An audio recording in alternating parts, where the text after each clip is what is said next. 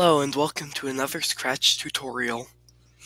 Today we're going to be adding sound to a project. So, when you have selected a sprite or a backdrop, you may notice that there's both code, which you can program it with, obviously, costumes where you can change how it looks, and then sounds. We've never really gone into sounds on this channel yet, so first let's go over choose a sound. So what we can do, I'm not sure if you can hear that, but when you hold your mouse over any of these, you can hear all the different sounds, and this is their whole library. Then you can search by topics by clicking on these, or by searching by exact keywords like hi. It comes up with things like hi-hat and beatbox 1.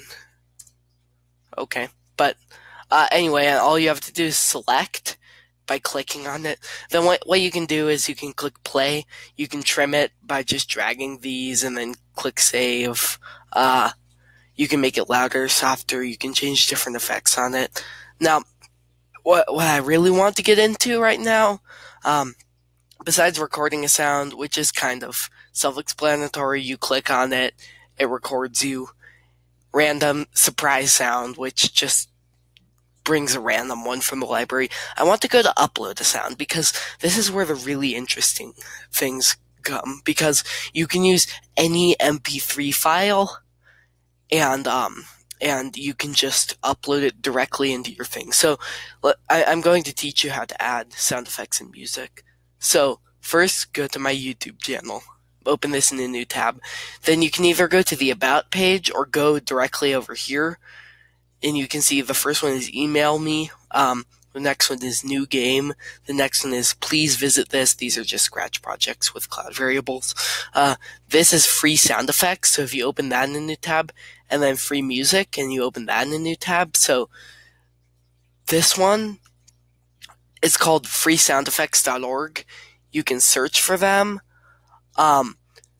So you can specify getting free ones. There is an issue with this because of how there's prices. If you can't find the one you're looking for, I also would suggest freesounds.org or freesound.org. Whoops. freesound.org, which is this. It's all the way free. And then you can also go onto this website, which is someone's private thing I found. It's royalty-free music. You can select the thing. So let's select happy. Let's just say, so you can click play and stop. Don't know if that will show up on the recording. But then what we can do is we can click MP3 download. Then if you're on Windows, it should pop up down here. In Mac, you can probably download it directly to a folder. Then you can either open this in a folder. What I prefer to do is I take it, I drag it, I go down here, I drag it onto my desktop. You see I do this all the time. Makes it super messy, but I'll delete them sometime. Then you go back to your project. Then you go upload a sound. Now you go to here, and let's see what that one was called for a second. Let's just type in 2017. You can click on this. This is one I downloaded for a helicopter game that I just released. But then you can click OK. It'll say importing up here, and then you have this. And then in the code, you can come over here, and then you can either do play sound until done, so it will play the whole sound, and it will also serve as a delay function. So if you put this in a repeat forever function, it will play the sound on loop. If you do start sound, you can put multiple on top of each other. So if you have laser shooting and the pew sound effects overlay on each other, that if you can hear that, it's super loud in the headphones. But then stop all sounds stops all the sounds. Then the pitch is just the pitch of the note.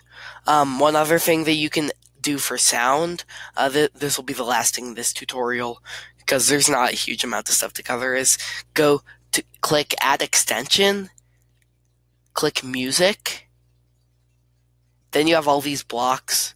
You can play drums, you can play notes, you can select a whole ton of different instruments, you can change the tempo, whole tons of stuff. And as I may have stated before, three things that make games really great are sound effects, graphics, and how intricate it is.